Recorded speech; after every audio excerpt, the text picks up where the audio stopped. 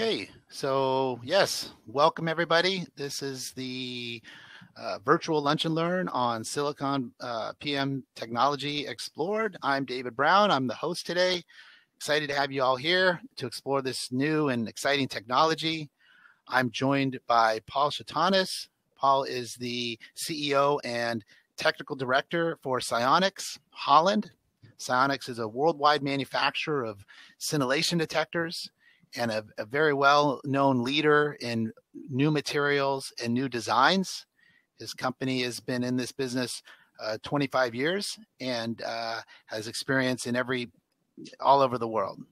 I'm also joined today by Vicente Osorio, who is the managing partner at BrightSpec in Belgium.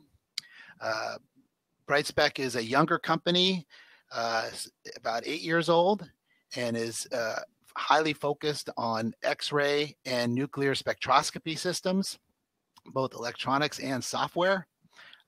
They have engineers that have many, many years of history working in other companies, and I think they're doing the most advanced work in this field today.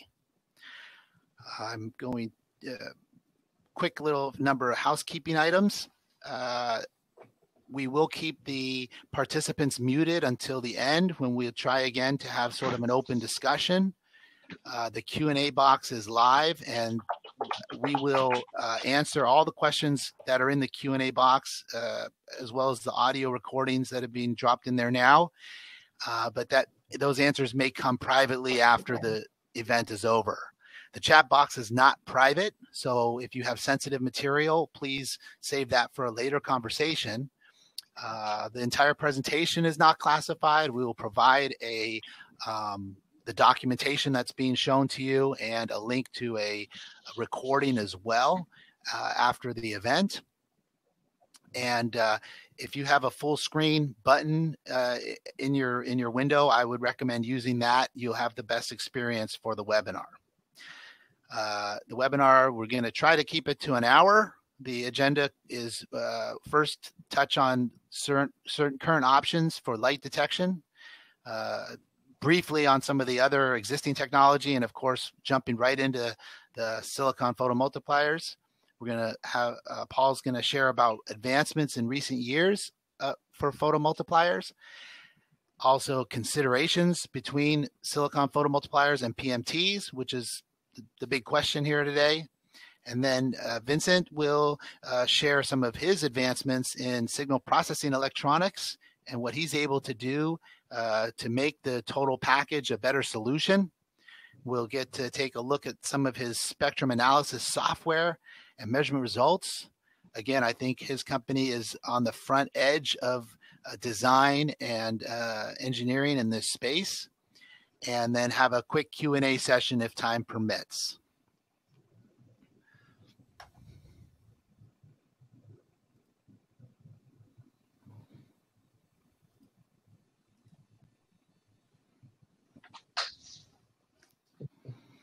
Okay, moving forward, we'll ask the million-dollar question for Paul. Can silicon photomultipliers replace vacuum PMTs?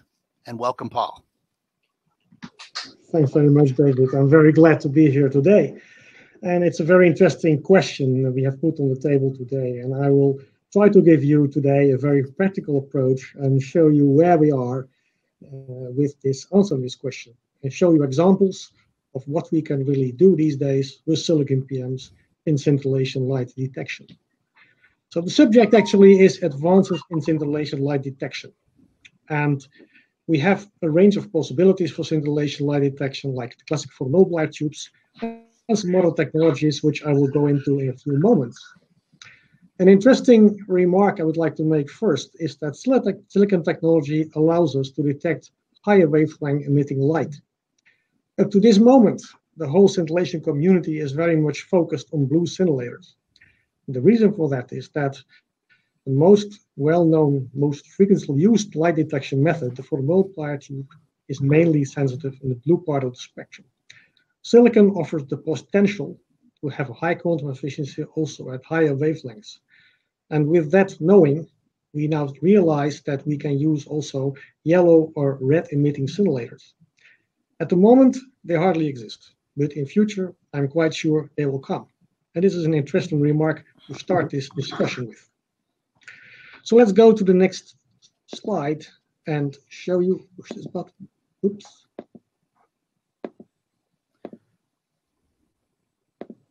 Here. I got it for you then, Paul. Okay, thank you. You have control. Okay, fine. The possibilities to detect scintillation light. Let's have an overview here of the different methods. First of all, we have the classic photomultiplier tube. And I won't go into great details of the less frequently used methods, but the photomultiplier tube is made of glass. It's relatively fragile, and because it's made of glass, it has some potassium-40 background. The signals are large. Signal-to-noise ratios are very good, and they are quite fast. We're talking about nanosecond rise times. And also, don't forget, they can be made up to quite large dimensions. Roughly 5-inch, 13 centimeter is common. The price per square centimeter is quite low. Disadvantage also of photomultiplier tubes is that they're sensitive to magnetic fields because there are electrons inside. When you don't shield them, they are easily deviated. PM technology is existing old technology. It's vacuum tubes, which we know the technology very well and we are very familiar with them. The silicon technology that's around for quite a long time is pin diodes. There's no amplification there. The maximum size is limited to a few centimeters, but they're very stable as a function of temperature, the gains. There's no gain, just the signals are quite stable. And they're also not available in larger than a few centimeters. CCDs are mainly used for high radiation fields, and I won't go into that in details. And we have avalanche photodiodes. Those are diodes that have amplification built in. They're rather unstable as a function of temperature, relatively expensive, but still they are used in some physics experiments. But the topic today is silicon photomultipliers. And I would like to show you first a little illustration of the question. David, can I have the camera? Oh, there we are. I would like to, the question, I would like to show you the classic example of a combination of a scintillator and a photomultiplier tube. And the question is, can we do something similar when we have a silicon photomultiplier, couple this to a scintillator, and what are the properties then? And how do they compare with a classic solution? But first of all, let's go to the next slide. There we are. Oops, too fast. First of all, I'd like to tell you very simple, in an extremely simple way, how a silicon photomultiplier works. There have been many very complicated papers written on the subject, going into very much theoretical detail, but this is an extremely simplified explanation, which is necessary for you to understand the difference between photomultiplier tubes and silicon PMs. Silicon PMs are arrays of silicon microcells. They are roughly 35 by 35 micron typical. All these cells are in parallel. Every micropixel is in fact an avalanche photodiode operating in Geiger mode with about 1 million gain. When one photon hits a pixel, it can fire, and it's a fixed amount of charge. So you can imagine yourself, if you have an array of all those pixels, those microcells, and you have many photons, all those signals add up. So more photons means more cells fire and more signal is generated. And that is the whole principle of scintillation detection spectrometry. Every 6 by 6 millimeter SiPM has roughly 22,000 micropixels. And with this method, you can understand that silicon PMs can saturate.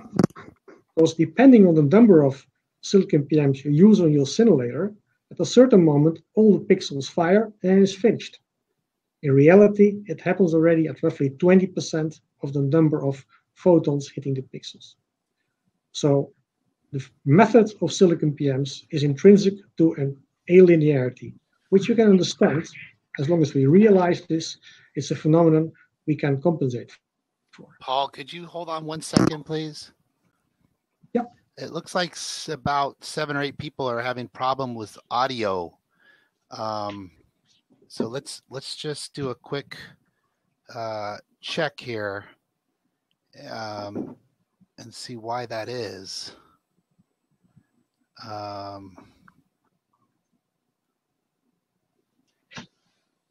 So if you can hear us fine, could you just put a little note in the chat box that the audio is okay? That would at least tell us that it's on the receiving end. So I see a lot of people say that it's working fine in Firefox, Safari, in Chrome. Yeah, it looks like audio's okay in most of the common browsers. Really unfortunate for the few people who are not able to hear the presentation. At this point, we're going to continue the presentation, and the people who are having trouble with audio, we will just be sure to email them a copy of the presentation at a later time. So let's carry on, Paul. Thank you. Okay, we go on. Okay. Yep. So the good properties of silicon PMs is actually the quantum efficiency is actually comparable to the best photomultiplier tubes. With silicon PMs, we don't speak about the real quantum efficiency, but we're talking about the photon detection efficiency. And it's because between the microcells, there's a little dead area. But that photon detection efficiency is actually comparable to the best photomultiplier tubes. The signals are large. The gains actually of silicon PMs and photomultiplier tubes are comparable. And the nice thing about silicon PMs is that they are insensitive to magnetic fields. You can shield photomultiplier tubes from magnetic fields, but when the fields become very strong, it's very difficult. So operating a PM in a Tesla field is almost an impossible task. The silicon photomultiplier works fine in an extremely strong field simply because they're not free-flying electrons inside. Silicon PMs are small, they are compact, so we can make very rugged detectors out of them. They contain no glass, so there is no potassium background, and they operate at very low voltages. We don't have to use a high voltage generator, because for a photomultiplier tube, you roughly need 600, 800 volts. In this case, we speak about 30 to 50 volt, something like that. Another interesting phenomenon of silicon PMs is that they don't show any hysteresis effects. And this is something that really bothers us. We want to stabilize scintillation detectors that are equipped with photomultiplier tubes. Now, some of the less ideal properties of SiPMs. At the moment, the price per square centimeter is an order of magnitude more than of photomultiplier tubes. This may change in the future, but we're not sure about that. And these silicon pixels are relatively thin. And this means they have a capacitance, which is much more than the parts inside a photomultiplier tube. And this means that they're by far not as fast as photomultiplier tubes unless you use really small SiPMs. So for example, in positron emission tomography, people use 2 by 2 millimeter SiPMs, and there you can use a really perfect, very nice time resolution. But when we want to read out, let's say, a few kilo of scintillation material, we have to use a larger number of SiPMs, and these signals are quite much slower than photomultiplier tubes. Another thing we have to realize is that silicon PMs are noisy. And the noise comes from the fact that those micropixels, they fire spontaneously. And this effect is very strongly temperature dependent. This is something we cannot do much about, unless that something may be improved by the manufacturers. But this so-called dark current is an intrinsic thing of silicon PMs. As I said, silicon PMs have capacity. And when you use more of them on a bigger scintillator, the signal shapes depending on the size. So if you have more SiPMs on a big piece of scintillation material, the signals are slower than when you use only a few of them. And this is different from photomultiplier tubes. This has consequence for the signal processing. Vicente will talk about that.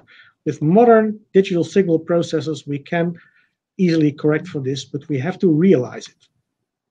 And as I earlier said, because the number of pixels, microcells, is limited on the SiPM, there can occur a linearity in energy depending on the number of micropixels we have and the number of photons. Silicon PMs have a gain drift as a function of temperature. This is very well defined, and we can correct for it. And there's one other thing, silicon PMs don't like fast neutrons. If you're inside an accelerator and you have a lot of neutrons, let's say 12 × 10⁻12 neutrons per square centimeter, they do damage, and it is irreversible. So this is very shortly what we have facing at the moment with the SiPM. And of course, when you considering an array of scintillation crystals, like I showed there in the picture, it's obvious you're using silicon PM arrays, for example, when reading out waveform shifting fibers. But when taking all these considerations and considering all the pros and cons, we can conclude that silicon PMs can be very well used to develop an entire new generation of scintillation detectors with quite unique properties. Like I showed you, no magnetic field sensitivity, compactness, low voltage, etc. We can use temperature compensated bias generators, like you see there in the left picture. That's a small device that actually produces the 25 volts or 30 volts for the bias of the SiPM, measure the temperature, and adjusts the bias, the gain, to keep it constant, because this gain is so well defined. In the curve at the right bottom, you see what happens when you don't correct for this gain drift and when you do correct for it. This small module we incorporate in many of our designs. It does not correct for the gain change of the device due to the crystal. It only corrects the light detector, the silicon PM. So if, for example, you're reading out crystal like BGO, has a very strong temperature dependence, you'll see the dependence of the crystal still in the response of the sensor. So this new generation of detectors, we actually have a picture here. This is an example of 5 by 5 centimeter, 2 inch by 2 inch devices, scintillators, all read out with silicon PMs. At the bottom, you see the spectra measured with them. And for most of you, they will look extremely familiar to what you see with classic photomultiplier tubes. This is cesium 662, a frequently used nuclide. You see the photopeak, Compton edge, the 30 keV X-rays. At the right, you see an americium spectrum with 60 keV and some lower energies there below it. But we also see the noise coming up there, rising steeply at roughly 10 keV. And this is a lot more than with a photomultiplier tube. We can actually design many sensors with many shapes and configurations. This is a cesium iodide crystal, as I said. Silicon PMs are well sensitive in the yellow part of the spectrum. So cesium iodide, an extremely strong scintillator, we can equip extremely well with a silicon PM array, and it will give a quite nice resolution of 6.5%, which is not bad for this crystal. And at the bottom, you'll see a cerium bromide high resolution detector, giving you a 4% energy resolution, and this is quite comparable to that of a photomultiplier tube. Did you have more? Camera, okay. Can I have the camera, David? Yeah. Yeah. So here's an example of a scintillation detector consisting of a crystal, a classic photomultiplier tube, equipped with a digital base, BrightSpec base. And actually, we have to compare it then in size to a 2 inch by 2 inch SiPM detector, complete with the ADC, this kind of size. Much smaller, much more compact. Can you hold those both up again side by side, Paul? The cameras are moving a little. This one. A little. Yep, that's an MCA with the detector. It's an MCA with the SiPM, complete spectroscopic system. And this is the system with photomultiplier tube previous and digital base. Like it shows the difference in dimension. That's another example of a PMT solution. Yeah. Yep. Okay. The video is a little slower than you, so that's why I wanted to make sure everybody had a chance to see that. Okay. Yeah. Thank you. Huge difference. Yeah. Thank you.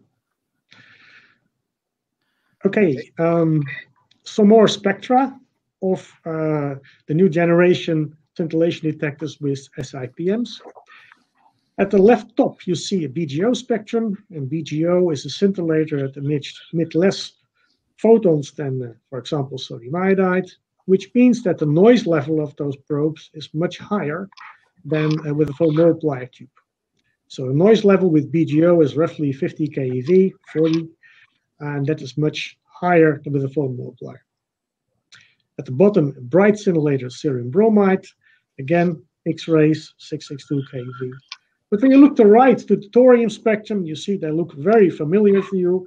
There is no alienarity in these spectra, and allows you actually to use these detectors the same as you do with classic photomultiplier tube-based modules. Well, I mentioned earlier that photomultiplier tubes per square centimeter are less expensive than SiPMs. So we try to limit the number of SiPMs on our scintillators as much as possible to limit the cost, but also to limit the noise. Because as I said, SiPMs are noisy, so we have to use as little as possible on them. At the top, you see the famous equation for the energy resolution of a scintillation detector. There's the proportionality, there's the statistics, and there is the inhomogeneity in the crystal. And we have to realize that in SiPM detectors, we have less photons actually, and we do not cover the entire crystal surface with SiPMs. So the energy resolution at low energies is definitely worse than that with a photomultiplier solution. So at the bottom, you see, for example, an americium spectrum, 2-inch by 2-inch crystal with a photomultiplier tube where you have roughly 10% resolution. But if you use an SiPM solution, it's roughly 18%. And this actually, we cannot improve much. We can increase the number of SiPMs, but the module becomes more expensive, but also the noise increases. So this is definitely a disadvantage of SiPM scintillation detectors, that at low energies, the resolution is not as good as a photomultiplier tube. But in many applications, you don't really need this. And at high energies, there's not really much difference. We can make many different configurations with SiPMs. For example, here you see a well detector, scintillation crystal with a hole in it to measure samples. On the right, you see a scope image. Like I earlier said, the gains of SiPMs are quite large and comparable to photomultiplier tubes. And at the bottom, you'll see spectra from americium, iodine, and cesium measured in the well. Again, I'd like to remind you, these spectra are all measured at 23 degrees centigrade. As soon as we go to a real warm environment, 50 degrees, this noise level increases dramatically. And we are not able, on larger size crystals, to see iodine above the noise. This is definitely a drawback. You have to consider very carefully what is the energy, and what is the temperature I'm using my scintillation component. But also alpha beta detectors, contamination monitors, we can equip with SiPMs. Here you see a design consisting of a zinc sulfide screen with a plastic scintillator and a light guide read out by a single SiPM and temperature compensated bias generator. You see the alpha spectrum to the left, the chlorine beta spectrum to the right. And as a comparison, I show the chlorine beta spectrum with the photomultiplier tube. So the bottom two pictures is right, the photomultiplier, left the SiPM. You see it is quite comparable. The noise level is about 35 keV beta energy. And also the different pole shapes, because the plastic scintillator is much faster than the zinc sulfide, are retained in this particular configuration with the amplifier as a new generation probe. So the possibilities are quite endless. Now let's summarize a little the drawbacks and the mode of SiPMs. In larger scintillators, we need more SiPMs to collect the light, and more SiPMs means slower signals, and this has an effect on the signal processing, which we have to look very carefully at. If we use more SiPMs on a single scintillator, we increase the noise, and the optimum is not always obvious. And don't forget, the noise increases 5-fold from 20 to 60 degrees centigrade. So, concluding, to detect a small amount of photons from a larger scintillator is problematic with SiPMs. The noise level in keV from low-intensity scintillators, for example BGO, is quite large, And increasing the number of SiPMs doesn't help. But fast scintillators allow small digital shaping times, and this positively improves the signal-to-noise ratio. And again, at high temperatures, the noise level in keV is relatively high. But as I've shown you today, in balance, the recent advances in SiPM technology allows us to generate many different configurations of scintillation probes and components using these very interesting devices. And we can get spectrum out of them that are quite comparable to photomultiplier tubes. But we have to realize what the limitations are in the use of these devices. Okay, that's excellent, Paul. I know there are a lot of questions popping up in the chat, but we are going to postpone the questions till the end. Okay. And jump right into the electronics and spectroscopy software with Vincent. Okay. Take it away. Okay. Good evening, good morning, I don't know, to everyone. My name is Vincent, so I come from BrightSpec. It's a small, relatively small company in Belgium. And we do spectroscopy, instrumentation, and software. So this is a small presentation together with Paul about the silicon PMs. And I will not repeat what Paul already very nicely said, that there is some advantages of silicon PMs-based scintillators, like they are very compact. You don't need much high voltage bias. Your power consumption is very low. They have very high gain. This is probably one of the most important one. They are insensitive to magnetic fields, so that's why a lot of research came first from the medical field, because with these devices you can build the dream machine of any doctor. So you can combine nuclear magnetic resonance instruments with PET or CAT scans. And still there is a lot of research going in that direction. And however, there are a few challenging aspects for spectrometry, which already Paul mentioned, is that they come with finite size or arrangements. So for instance, a 4x4 channels array might cover only 3x3 square millimeters. So the more, so if you want a very good energy resolution, you have to arrange several of these arrays in the scintillator, and then you increase eventually the noise, and also what is more important, the capacitancy, the overall capacitancy. Then your pulses become too long, and you lose capabilities at high count rate. Also, the energy resolution depends very much of the stability of the bias high voltage. So if there is no very precise high voltage bias, you will suffer of this. And the other drawback is that they have non-linearity, especially at high gamma ray emissions. This is coming because of the finite number of pixels that you might have in per square millimeter, and obviously you saturate for higher energies your arrays.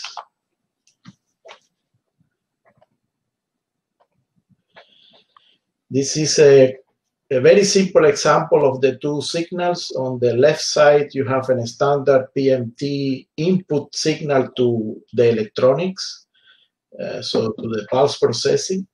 And on the right side, you have more or less a fair comparison from a silicon PM, not the same size of the scintillator, with no special algorithm or anything. So you can see that on the right side is pretty noisy, the baseline is totally corrupt, and the decay is not really exponential. So you have to apply different models there to process this signal. Perhaps one of the best example, and here I am referring to an external work published by a Polish group in 2017, where they fired a laser to several scintillators that had silicon arrays coupled to them. And as you can see here on the left side, the cerium bromide, and I took only as an example 2 of them, and on the right side, cesium iodine.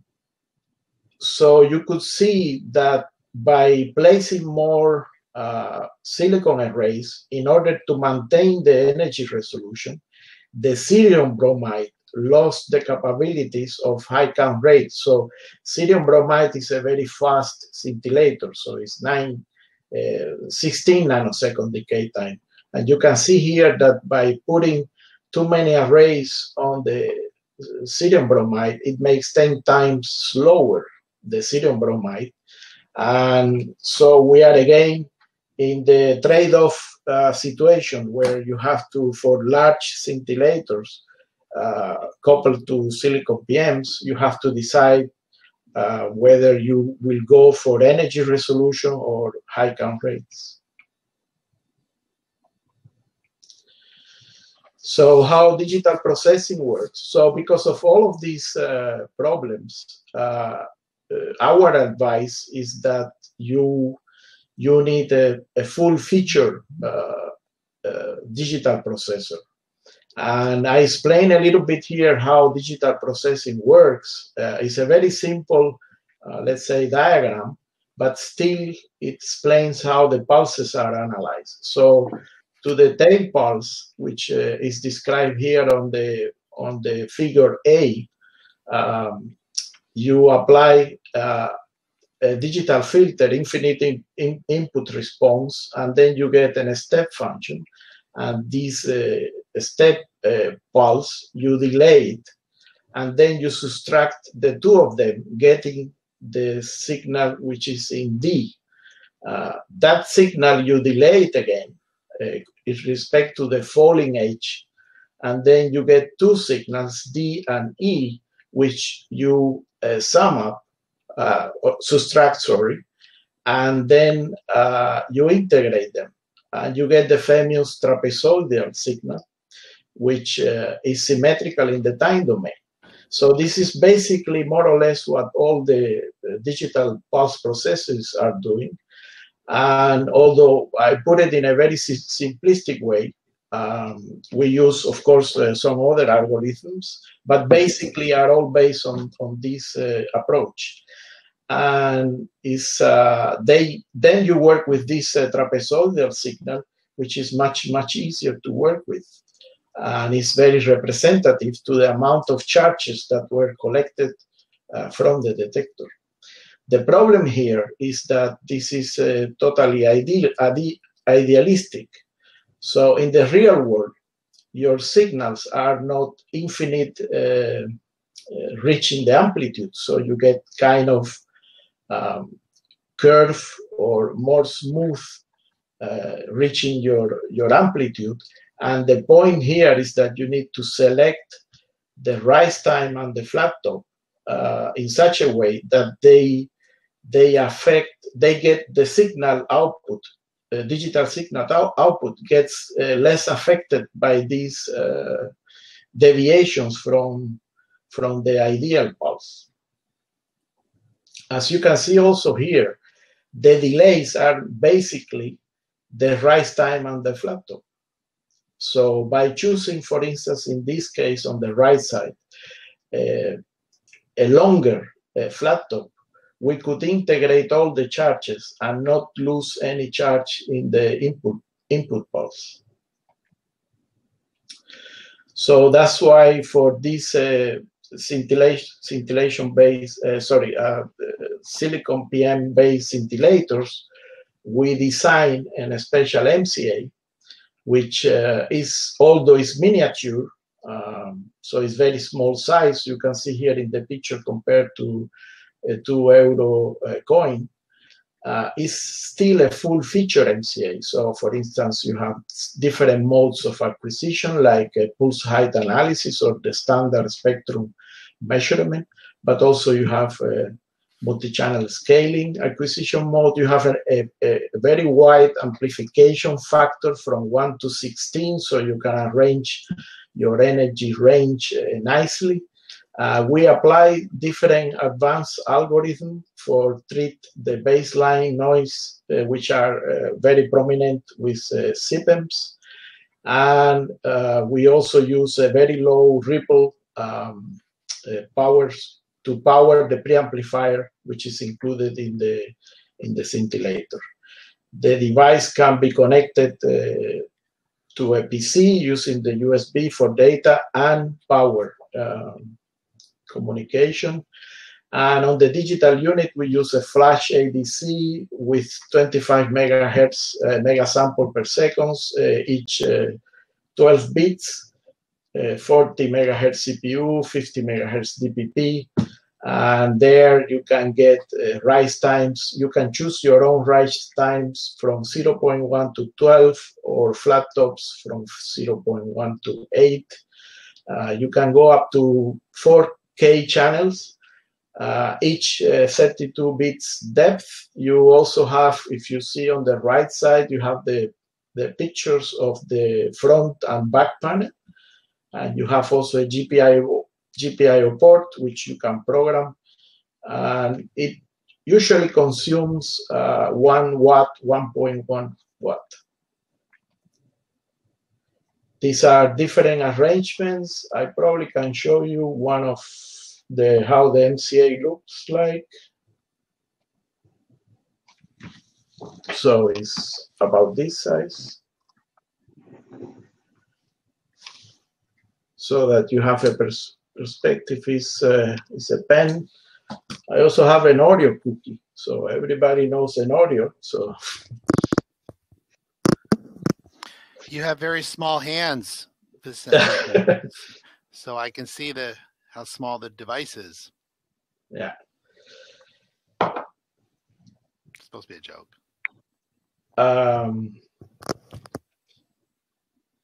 So these are the different arrangements. There is something we didn't probably stress here.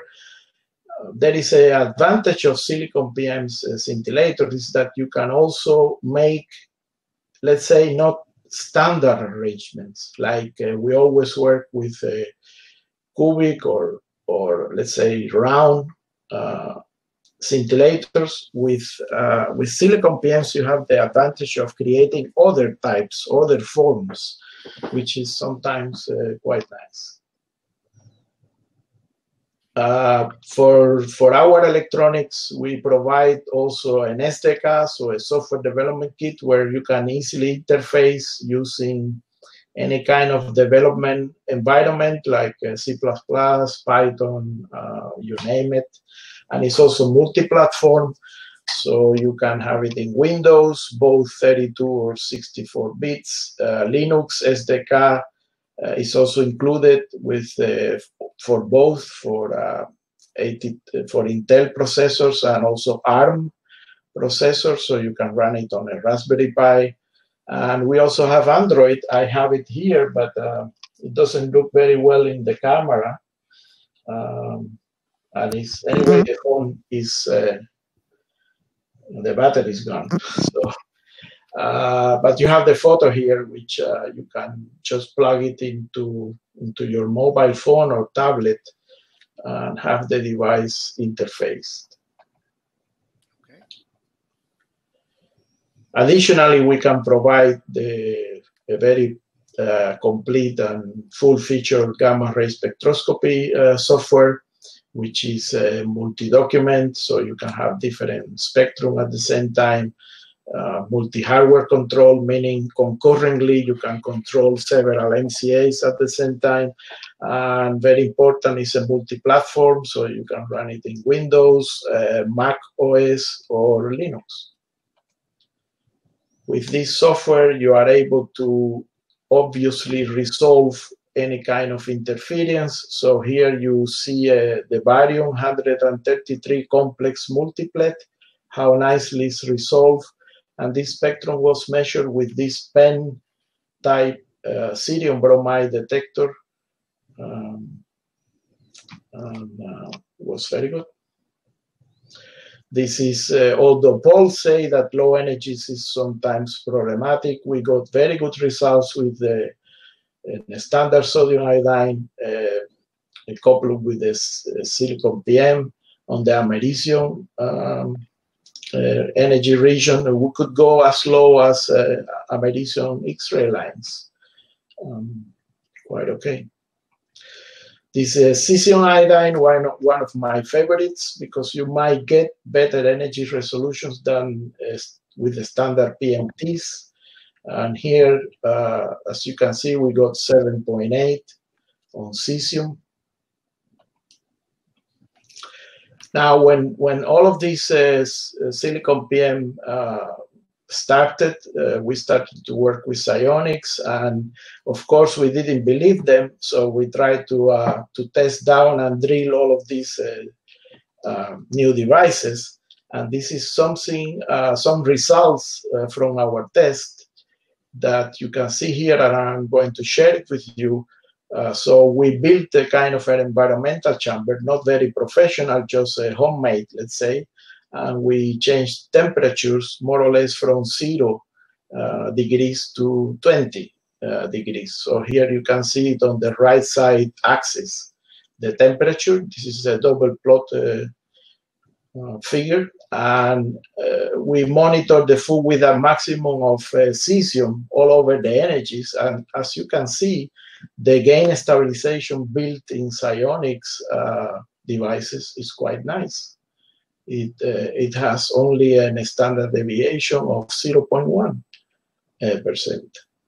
Below, you have the Cobalt 57 follow-up for not with temperature changes, but let's say with normal office or laboratory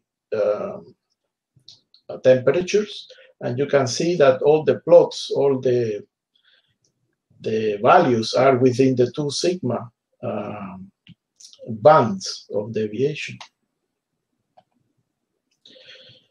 Then we try the cerium bromide at high count rate, or let's say relatively high count rate, and we use technetium produced in a radiopharmaceutical factory, and we could reach ICRs of 600 kilocounts per second with a reasonable spectrum quality.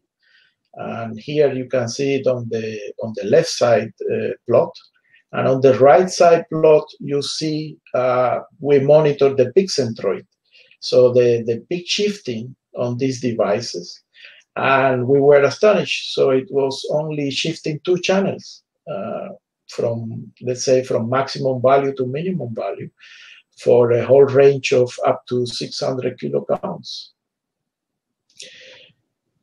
So perhaps the conclusion here is that what we will advise is that you use a full feature digital signal processor when you deal with silicon PM's scintillators, because you might get different signals coming to your digitizer. And as well, we recommend, of course, a good gamma ray spectrum analysis. Back to you. Yep. Thank you, Vincent. That's very informative and offering some of the latest advancements clearly in the electronic side of this industry. Couple quick reminders. We do have the Academy. I think we talked about a little bit, but not everybody saw that. That's on our website. These are free courses. They're more entry level, but they cover radiation detection, custom scintillators. You can register on those courses and take them at your own pace. They have some tests and some certificates. They're also great for interns. If you have summer interns working in your labs, we'd like to encourage you to take a look at the Academy. Also, white papers and literature are downloadable. It's a little hard to read there, but there's the company websites, Berkeley Nucleonics, Scionix, and BrightSpec. We'll provide that information too. BNC has been, as I mentioned, at this a long time, and we have a wide range of products, and tackle some of the toughest requirements. I'm sorry we're not able to host any visits. We enjoy this forum. I did take a picture of one of our test departments, so there's some of our guys in the back, Edgar and Dax, some of our engineers who are working on signal generators right now. We're going to wrap up here and get into Q&A in just a second. Of course, there's all the social links too. So when we have these webinars or when we post videos of these webinars and new material online, either on our YouTube channel or on our website, we always do a social post as well. So be sure to subscribe, link, follow, do whatever works for you so that you get notified of those updates. And I think that kind of concludes the technical portion of our talk. So there's a lot of questions here. Paul, do you want to, and Vincent, do you want to, let's see, how do you want to go quickly through it? Yeah, we'll just kind of do some. If you read it, if you pick questions, I'll go David, as quickly as I can here. Let's do that. We'll keep it quick and short. Yeah. So let me start with I see a last question coming up with the maximum count rate using SiPMs. Well, I think that Vicente answered that already. It depends, of course, on the scintillator also.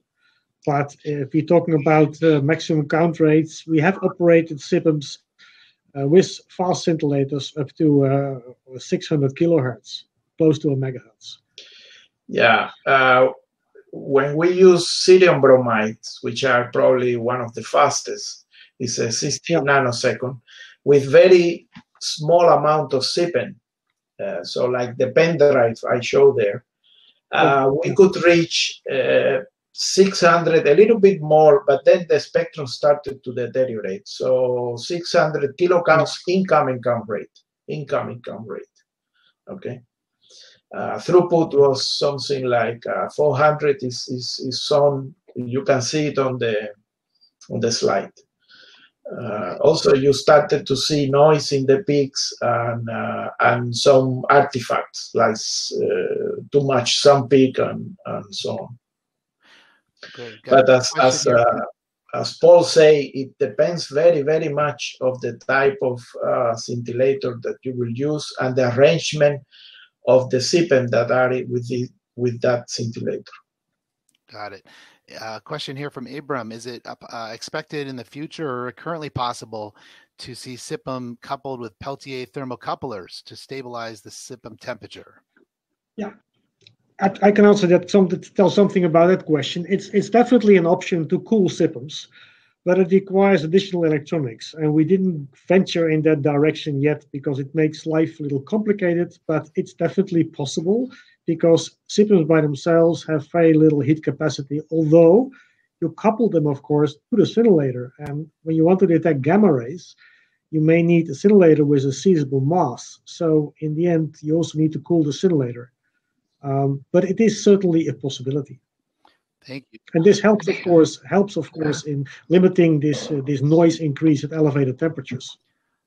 Great, Paul. Question here from David: are the baseline restoration techniques applied in the actually for Vincent?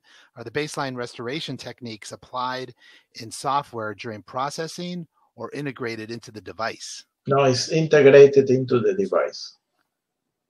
Thank you. Sue-Ann asks, what's the maximum event rate achievable for the Topaz SiPM MCA with 4,096 channels? We just spoke about it. Does she mean incoming count rate, or it depends much of the scintillator? Okay. Of course, you have the ideal. Let's say so we run this with the 25 megahertz, so it's 1/25 megahertz. So that is 0. So it's half a million. Half a million. Okay. Paul, what's your take on covering the surface not exposed to SiPMs with a reflector, like Teflon? Well, of course, yeah, sure. That is, of course, the technology one uses. If you're only covering part of the scintillator with SiPM, you cover the rest with a reflector. But there is a limit what you can do in reflecting the light back into the scintillator. So it's not an optimum solution, but that's what we do, of course. Yes.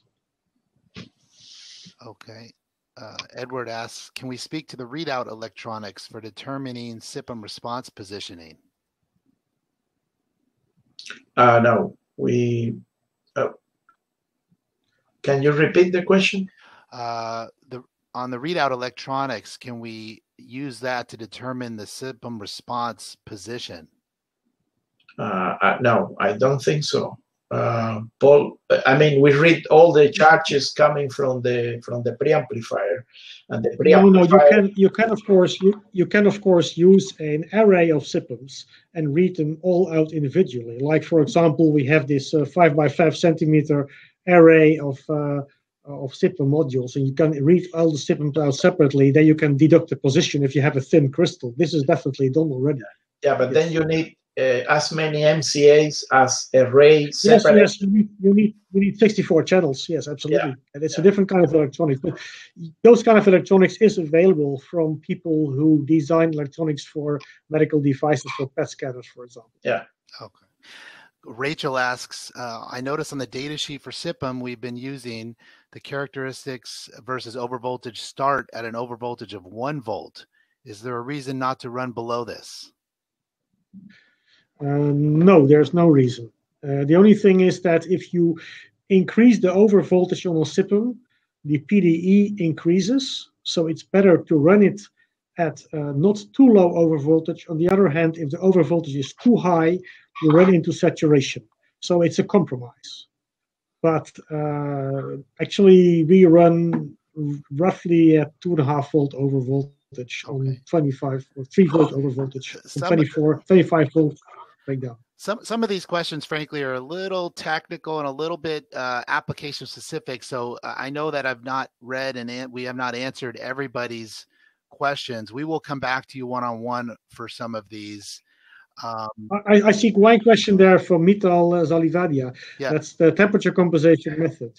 We do it purely on the hardware way. So we know the characteristics of a SiPM, we measure the temperature and control the overvoltage. So it's not a lookup table, it's a purely analog way. Okay, good. Great. Well, like I said, we'll come back. There's still a few little sort of esoteric questions in there we will come back to. I'm going to you've given us a lot of time today. We've been excited to host this event. We're going to end on time. We're going to end 5 minutes early. I know I appreciate Paul and Vincent's time as well. And Mia, thank you again for running the back end and making sure that everybody's questions get answered. Everybody gets the material that's required. And for those of you who are have tomorrow off, have a great weekend. I think we can conclude. Sound okay? Okay. Okay. Thanks, everybody. Thank you. Bye now. Thank you. Thank you. Bye.